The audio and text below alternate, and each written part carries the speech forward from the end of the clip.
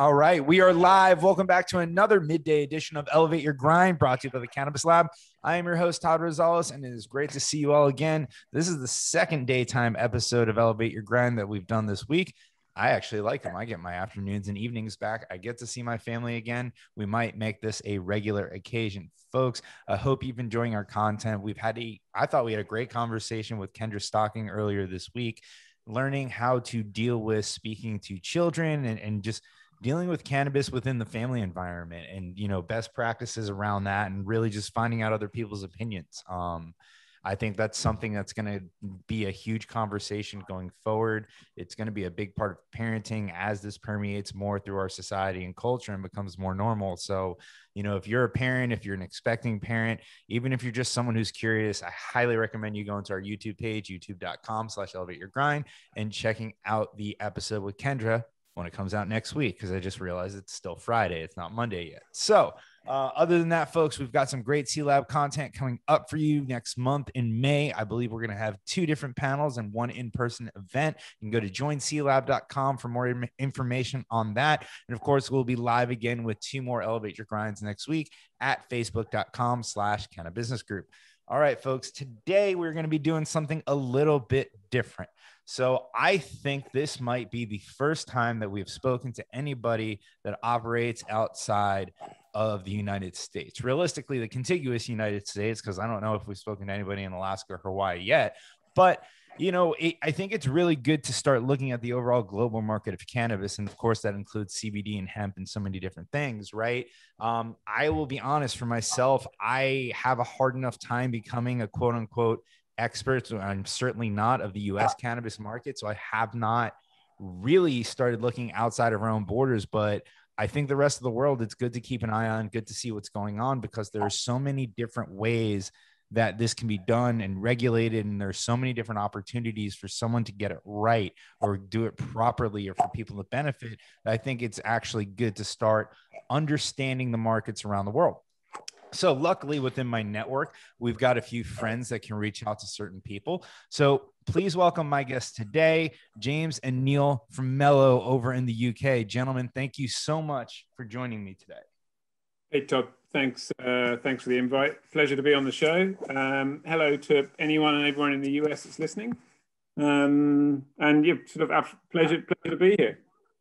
Absolutely. Thank you. And James, thank you for coming as well. I appreciate both you guys taking the time out of your day, especially because it's still just lunchtime on a Friday. For you guys, you're ready to hit the pub and get a couple pints, I imagine. I mean, we've already been in the pub, Todd, to be honest. But it's coming back from the pub to talk to you. So this is just like a post-party warm down. So exciting. If only that were true. If only that were true.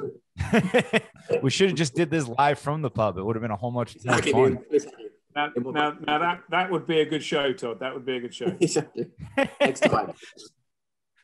So guys, help us understand, the climate for CBD and cannabis over in the UK right now, or even just Europe in general, right? I think a lot of us are kind of ignorant here. We're so focused on our own market, trying to progress it here and dealing with regulations around CBD that's regulated almost state by state, right? I think we have a weird model where we have the individual states here regulating cannabis and CBD. So it is so different across our country as a whole. Are you guys over there? Are they regulating it by different municipalities or anything? I really like, all my geography and history teachers are going to kill me because I don't know what these are called over there, but by all the different regions within England and everywhere else, give us a little high level overview of what the cannabis landscape looks like on that side of the pond.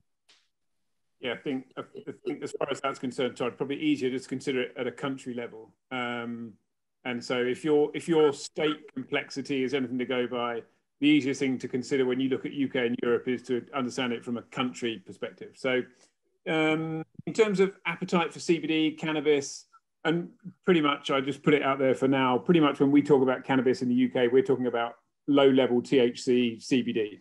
Obviously, there isn't any recreational cannabis legislation in the UK or across Europe, for that matter, outside of what happens in Holland. So for us, cannabis really is kind of the CBD market. That being said, the market is, although a few years still behind where you guys are at in the US, it's rampant. Pent-up demand across UK and Europe is forecast to outstrip the US market in the next 3 years. It's forecast to be a multi-billion-dollar market by 2024. UK is pretty much leading the charge in terms of when you look at UK and Europe as a block. Germany is not too far behind it. And then kind of tier 2 countries like Spain and Portugal and possibly even Greece and Sweden are following pretty closely behind. And so there is huge pent-up demand. There is still probably a lack of maturity from a customer point of view. So there's a lot of customers out there that want it, that are buying it in its ever-increasing forms. But there's still probably a huge education piece that needs to be done to help people understand how it can be taken, what forms it comes in, why you can be taking it, what it can help you with. So as I say, we're still a few years behind where you guys are at in the States from a customer maturity perspective. But yeah, the market's huge, and we're really only just getting started. It's nuts to hear that you guys are behind us, because, I think you look historically at culture, and Europe has always been a little bit more relaxed than the button-up United States with things like drinking and sex and other things. And you would think that cannabis would go hand in hand with that, right? Especially like you said, with everything in Holland. Why do you guys think that it's taken so long for things to relax over there? I mean, I don't know. When we look at Europe, and maybe it's always a grass is greener scenario, it just seems like you guys are more comfortable with a lot more things that seem a little bit more taboo here in the States. It does depend on the country. Todd, you talk about kind of Holland and Amsterdam, and they've been very open-minded to cannabis for many years. I mean, you look at the Great Britain or the UK as an example. We're still many years away from legalization of cannabis as a recreational drug, and I felt just being fairly prudent about the whole subject matter. I mean, Neil and I only realised the extent to which the US was more open to the subject by spending a number of months in LA over the last 3 or 4 years, and that's when we really opened our eyes to the opportunity that existed and how open-minded the West Coast was towards cannabis and CBD as products in general. And we came back to the UK and realised over here, payments processors won't touch it, banks won't touch it. And realised this is so strange. It was so anti the subject matter, when, to your point, the US has always been almost steps behind us in terms of development in many different verticals. But actually, we're many years behind you, and being open-minded to the role cannabis can play as part of a kind of holistic lifestyle of individuals. Yeah, I mean, I think there's a lot of people turning that opinion here. And I think it's across the globe, with people trying to become more natural, more organic, and have more, finally starting to take a look at plant medicine. I look at your site, and it doesn't seem like you guys are behind us in terms of where CBD is, because the one thing I like that I see immediately is I can find almost literally exactly what I need by strength, by dosage, by price, by the type of delivery mechanism and everything else. And there's a ton of products on your site. How long have you guys been operating for so far? We went live on the site in June last year, Todd. Neil and I have been working together for many moons, for a lot of time, as I mentioned, in LA and California. And we kind of saw the rise of CBD, and we came back to UK, built our marketplace, and brought a lot of US brands to market. So we've only been live now for 9 months as a marketplace business. And already we've seen the uptick in demand, not only for many different product verticals, initially kind of the entry points being the oils and the tinctures, but actually more and more we see this demand for cosmetics and edibles and products that can be consumed as more of a kind of daily lifestyle, rather than this kind of slightly weird way of taking drops under the tongue.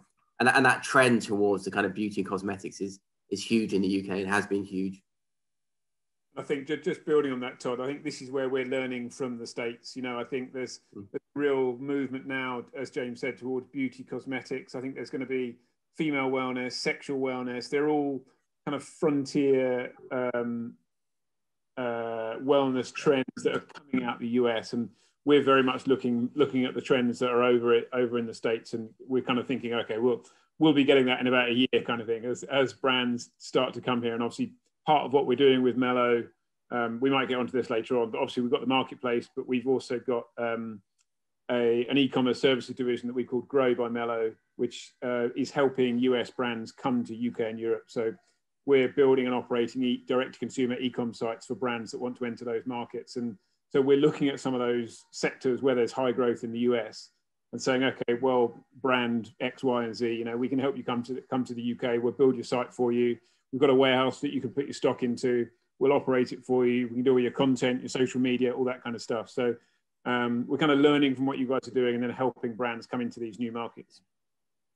That's really cool. I mean, bringing those trends from here over to Europe. I mean, it's for the longest time, the trends came the other way across the pond. So it's good to see our influence on you all over there. So when I look at your site for now, are most of the companies that I'm seeing, are those US brands, or are you starting to work with local brands as well? Or are you even able to produce CBD like the stuff on your site within the United Kingdom?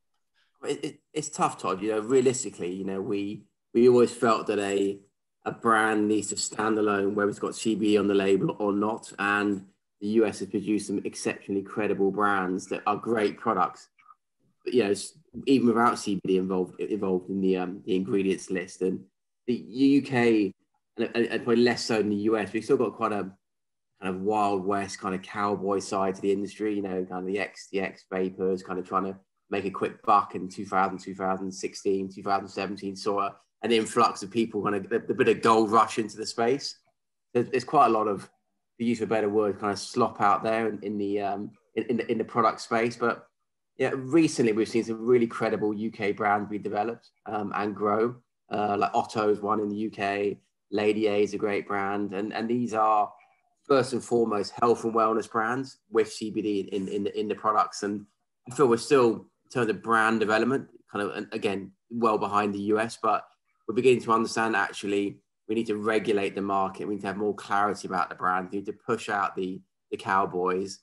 And that's when regulation becomes quite important, because in the end, for the market to grow and for consumers to have confidence in the market, they need to be buying good products and be given good products. And that's something which has been a bit of a challenge over here for a number of years. And we hope to be at the forefront of that clarity and at the forefront of that trust and credibility in CBD space, and really help consumers make a credible and educated decision around what they're taking.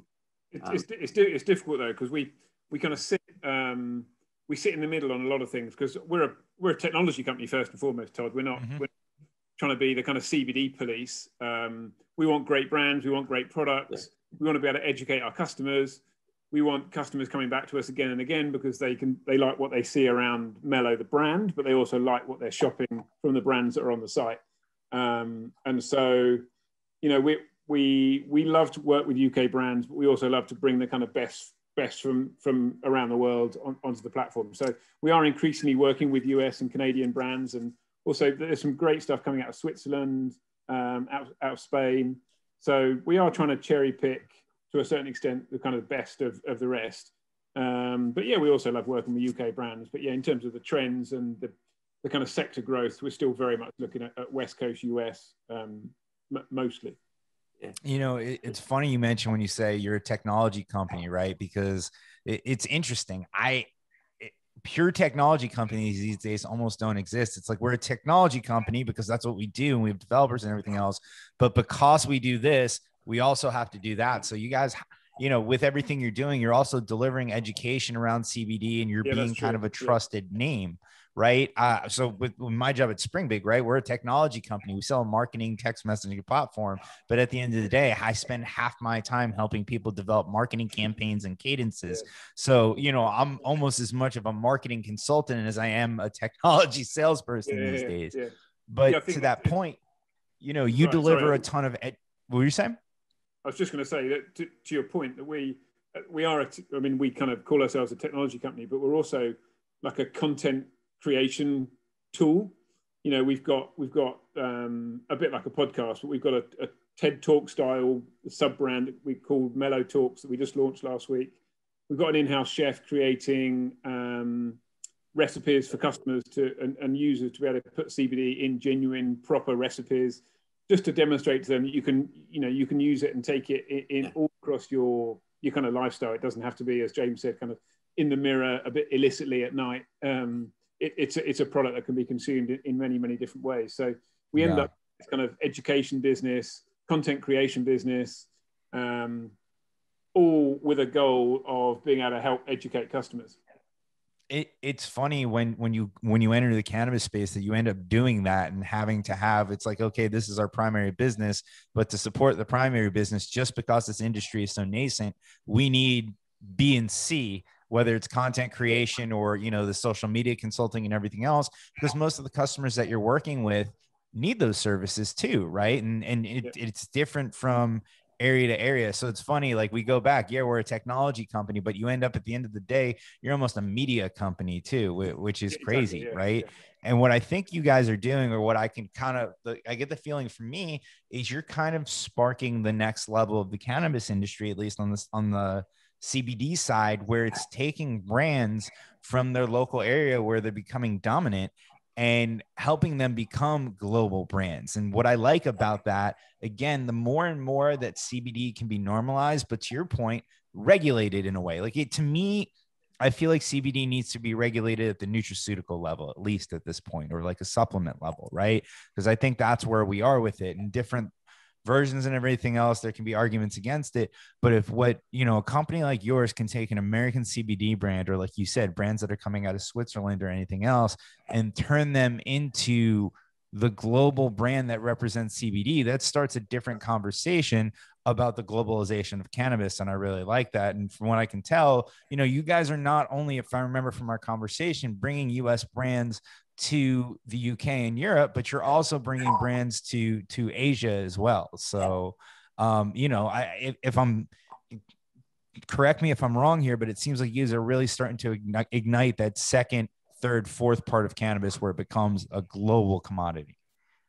We think, to your point, Todd, we believe very strongly that it has a role to play in all societies globally. The reason kind of took off Grow by Melody, the kind of UK agency model, was around the fact that we've jumped through a lot of painful hoops over the last kind of year and a half, 2 years, in terms of marketing, customer acquisition, payments, et cetera. And we've been stung a few times, we've learned a few lessons, and now we have an ecosystem that we fully trust and leverage for our own business that we're happy to share with kind of US brands looking to enter the European market. And it's a quicker win, and we believe that trust is so important in this space. At the end of kind of Q4 last year, we realized that actually going further east and looking at the China market, and we took an investment from a Hong Kong-based company, allows us now to build a cross-border solution into China. And we have flagship stores on JD and Tmall Global, so we do cross-border into China for a number of key brands. We cherry-pick the right brands we think are adaptable to the Chinese market. And it's been a very successful model, and we feel we own that kind of end-to-end solution from a UK perspective. But above and beyond that, and we're just rolling out Mellow now across all of Southeast Asia and Australia as a marketplace platform. We just feel that those markets may be nascent, but there's always going to be the demand to grow into the CBD space. Okay, they may be 3 years behind us, and we're 3 years behind you, but in 6 years' time, that's going to be a massive market. And we also want to be part of that market as it develops. And we love spreading the good word and educating individuals. And in the bigger picture, is we have a very strong corporate social responsibility as a business. We're very big believers in the role cannabis plays in individuals' lives. And again, maybe I should say so directly, we're very kind of anti-big pharma in the sense that we believe people need to take responsibility for their health and wellness and look for solutions that are a stepping stone before taking the dive and becoming maybe kind of buying into the kind of pharmaceutical solutions. And we think cannabis and CBD play a critical role in that. So we want to kind of spread the good word from a commercial standpoint, as well as an educational standpoint for individuals. I mean, I was about to ask you, why CBD? Why are you guys doing this? Because, at the end of the day, we talked about it before. There's a lot of barricades when you start a CBD business, given what you guys are doing, the infrastructure behind it, and that it is based off technology. Any market could benefit from this infrastructure, from these relationships, from the content creation, education. I mean, the regular nutraceutical market can benefit extremely from this. So, you know, why as entrepreneurs make the decision to go into cannabis? And as much as CBD is available more widely and everything else, at the end of the day, it is still derived from cannabis. And like you said, there's issues with banking and there's a lot of regulations and things can happen. So, you know, you kind of touched on it, but why go down this path of CBD globally when you guys probably could have made a lot of money doing other things?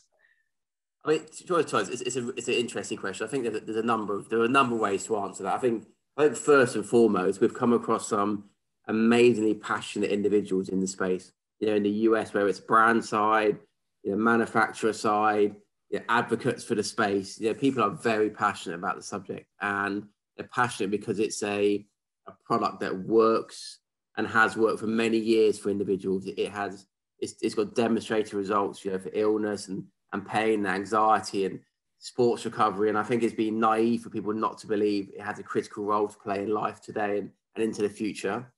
I mean, secondly, we felt that we wanted to really play a role in, again, take a kind of step back from the commercial side. We wanted to play a more positive role in the UK society and European society and maybe even global society in terms of putting this product, the right product, in front of the right people. And that means kind of being a bit of a vetting component of that end-to-end supply solution, whereby, you know, we're not saying that we are the kind of the gods of saying what goes and what doesn't go, but we know that what comes through Mellow, we have vetted, we've spoken to the founders, we love the products, we love their passion, their vision, their products, and we want to share that product with the world. And therefore we feel that trust and that credibility gives us a little bit of responsibility towards the educational aspect. And we feel there aren't many industries out there where you can genuinely believe you are playing a positive role, having a positive impact on society. And that's why I wanted to kind of move into that space. I think that's why a lot of us are here, and I love hearing the passion of everybody in this industry. And I'm glad that it's permeating across the pond, because, you know, for a while in this space here, there's a ton of people who got into CBD because they thought it was just a good business opportunity. And they learned if you're not passionate, there's a lot of bullshit you have to deal with, that it's not just an easy buck, right? I think a lot of people learn that the hard way, between the regulation, between having to throw out whole batches of product because they're testing too high, or just all the different things that change. I think a lot of people realize that. So, you know, if you're not passionate in this industry, you're certainly not going to succeed at all. How has the reception been? I mean, I tried to do a little bit of Googling before we had this call, just on what the overall appetite was for CBD and cannabis over there. And it looks like that, like, edibles and gummies are starting to get more popular, which is kind of cool, because, like, I think you guys are using it in a new, like,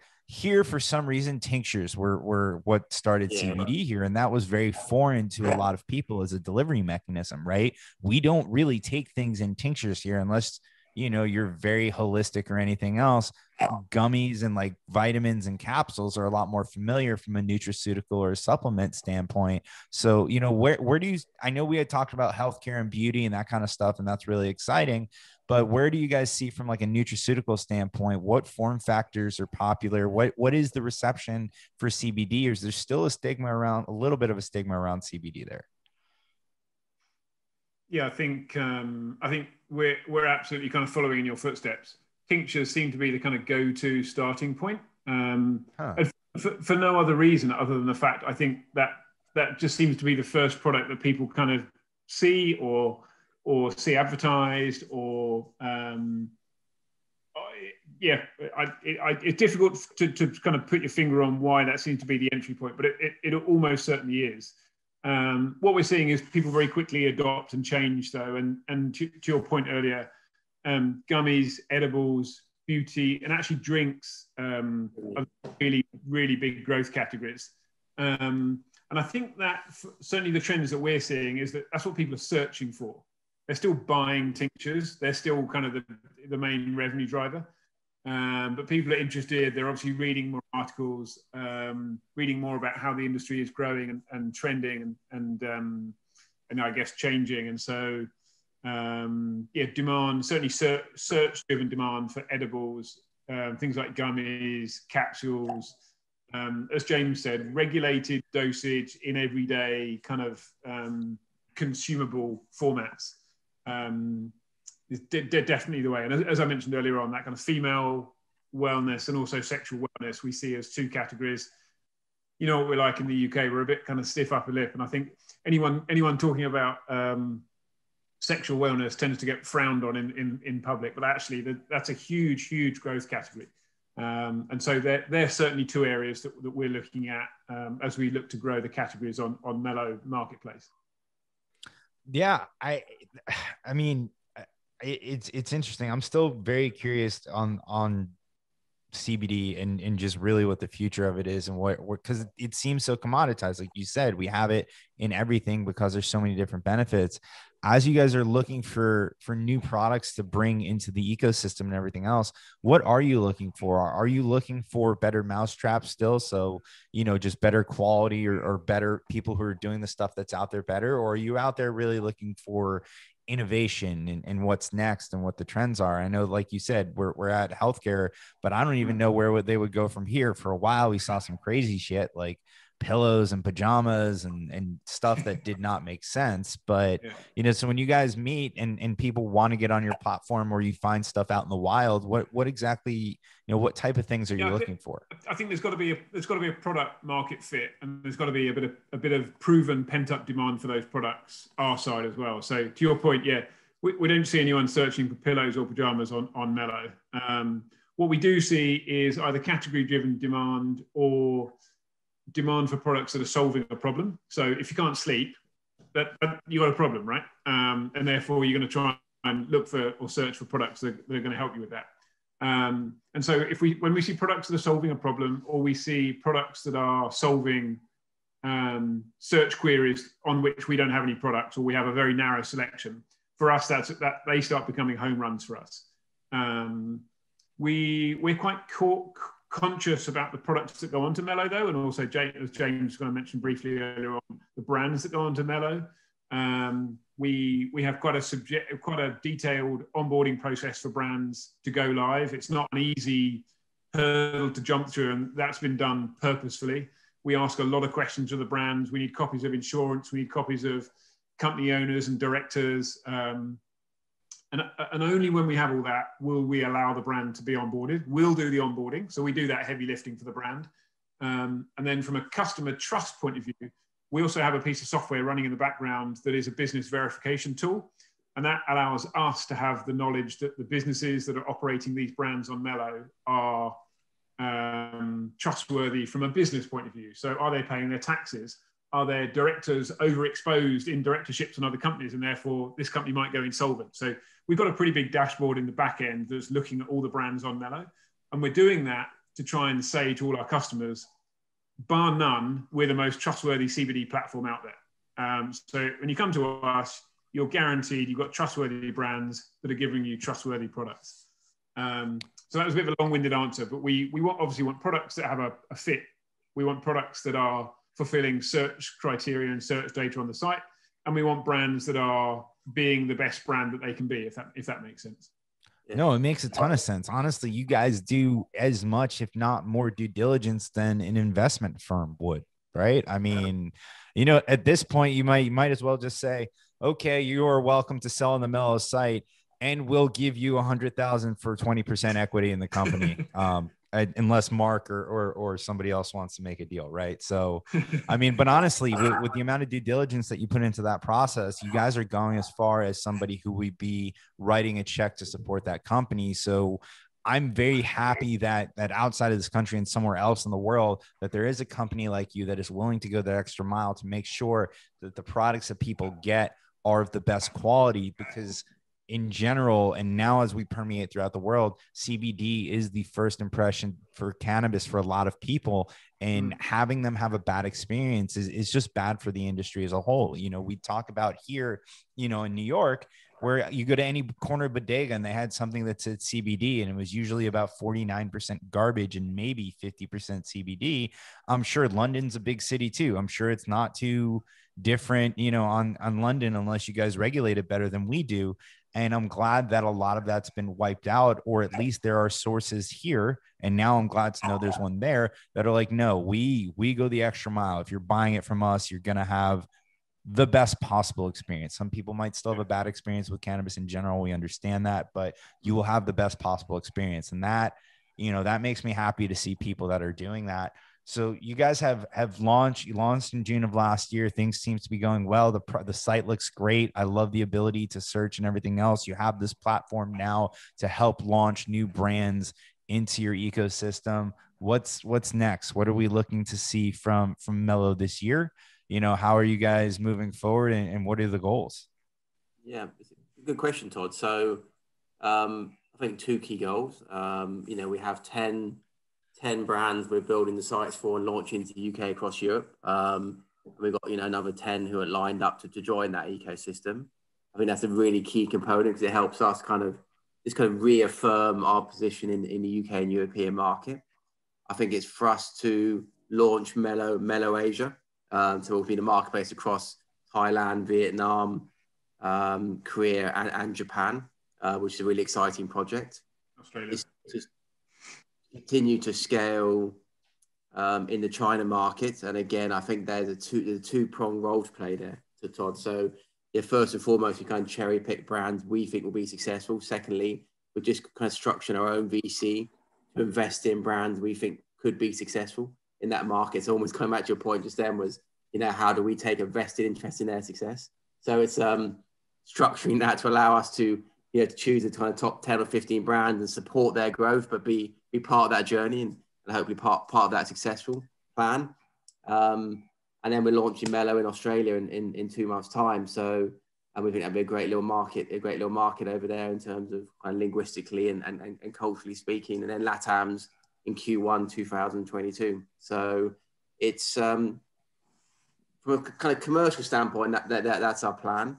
I think from a business standpoint, we're just kind of finalizing our kind of mission and value as a business and the role we want to play from a social perspective. So outside the kind of commercial drive of the business, Neil and I want to be more involved from a humanitarian perspective, and we're looking to invest in a number of global charities where we see CBD playing a predominant role in supporting and helping individuals in certain demographics. And we feel that, you know, as much as we're successful commercially, it's really about what we can give back to society and the role we can play in educating society. So that's a kind of key driver for us. But overall, it's about really meeting and talking to and interacting with a global ecosystem of really exciting, credible individuals. You know, we've had an amazing couple of years in the space and we'll continue to do so. The travel's been a bit of a shame. We used to love coming over to the US, having a bit of banter in the US with people over there, but we'll be back soon. I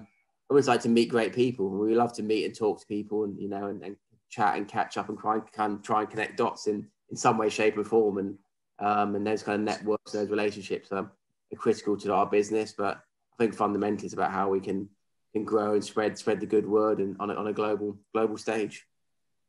Very cool, man. Well, how so for the brands watching the show and the people that are going to continue to watch it, how can they find you? How can they work with you? You know, how can we connect them to the rest of the world? Yeah, so I mean, we're contactable. We are Neil and James, and we're on Neil at Mellow.store, and James is the same, so James at Mellow.store. Our web address is just Mellow.store. So if you want to list on the marketplace, just get in contact with us. We can put you in touch with the team and they can help you do that. That's a pretty simple process. For any brands that want to come to the UK, so we work with the likes of Columbia Care. We're building their UK site over in UK and Europe. So we've got brands like that we're helping to enter the UK market. So for any brands that want to enter the market, we can do that as well through our Grow eCommerce services brand. And then for any brands that want to go to China, obviously that's a different conversation to have. Some brands want to do all three, which is fantastic. We put them on the marketplace. We're standing up direct to consumer sites, and they also want to open up the Asian market. So yeah, that's fantastic. And you know, I think just to maybe underline some of what James said, you know, the stories we hear from people in the industry just kind of make you realize this is a great sector to be in. And although we've all got a great journey still to go on, it's fantastic. As I said, we had our first Mellow talk that we did the other day. Some fantastic brands from the US we had on. We had Loafer from Zone In, and we had Lindsay from Arcanum Edge.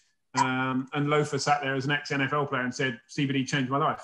And, you know, when you hear that from someone that's been performing at elite level sport. I think it really just makes you realize actually that I think we're all in a fantastic sector, and we can all obviously learn from each other, but it's fantastic just hearing these stories from people as well.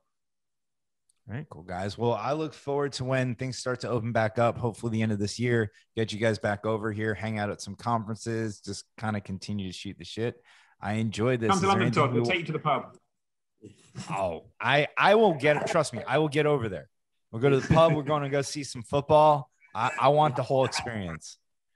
You're always welcome, Todd. Or anytime. If you want the whole experience, Todd, that means you've got to drink tea, warm beer, and we've got to go and watch some cricket. I don't know about I'm good with all of that except the warm beer. Come on, guys. It's so, I live in Florida though. It's like 95 degrees. We can't drink anything warm here. So. We love to. We love to come and visit you, Todd, over there. We will be over as soon as we can. We love transatlantic. Unfortunately, Norwegian's gone bankrupt. We used to fly Norwegian. It was bloody cheap and cheerful. But let's find another way to get there. But yeah, we love it. We always have a few funny games over in the US. Absolutely. Well, we'll definitely do this again, gentlemen, as you expand. I've got a few people I think I might send your way, but folks, thank you, gentlemen. And thank you everybody at home for tuning in. It's been another edition of Elevate Your Grind. It is this Friday afternoon. I know you're at work. You're probably working from home. Hey, you have my permission to be on London time. Take the rest of the day off. Go enjoy yourself, folks. And we'll see you right here next week. Facebook.com/Canna Business Group. Of course, if you missed any part of this show, you can catch on our YouTube next week at youtube.com/Elevate Your Grind. Have a good weekend.